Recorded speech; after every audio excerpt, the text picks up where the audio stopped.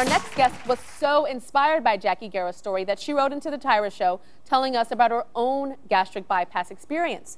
Except hers not only left her disfigured, it almost left her dead. When Tanya was on our show, she talked to us about the problems she's dealt with after having gastric bypass surgery. It's just so hard. People don't understand, you know, they have surgery and they don't realize that after surgery, they're gonna have tremendous amounts of skin left. And it's just every day, I look at myself and I see the skin hanging off my body every day and it doesn't go anywhere. We decided to surprise her by hooking her up with leading plastic surgeon Dr. Jay Calvert, who was going to get her skin back in shape. My pleasure. But Tanya didn't follow the doctor's advice to quit smoking. So Jackie and Dr. Calvert staged an intervention to persuade her to start working out and stop smoking.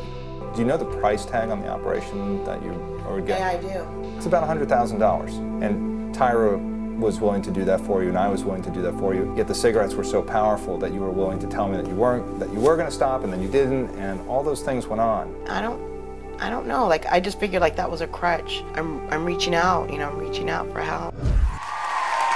Wow, Tanya, come on out here.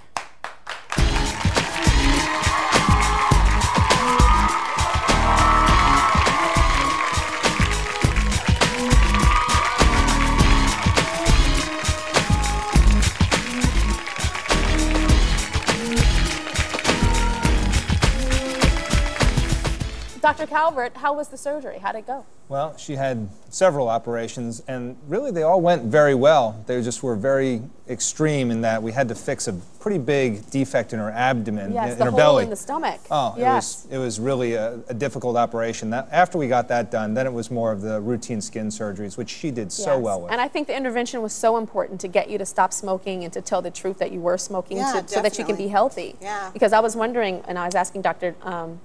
Calvert during the break, did the smoking contribute to maybe the hole in your stomach from the previous surgery? And he was saying, well, I didn't smoke back then. Oh, you didn't? No, I just started smoking after that surgery. Oh, because of the stress? So, yeah, I had diabetes back then, but then after the weight loss, everything went away. Oh, okay. But I believe Dr. Calvert could have just kicked me to the curb and walked away, but instead he decided to help me, and Dr. Fine, with this intervention, and I'm smoke-free. It's been over a year, and I still thank him for that. You know? Good. Well, you guys look fabulous, and your spirits on the inside are shining too. I can see it from the inside out, and just good luck. And this is your second chance, you know, the second part of your life to be healthy and to be fit mentally, spiritually, physically, everything. So y'all keep going. We'll be right back.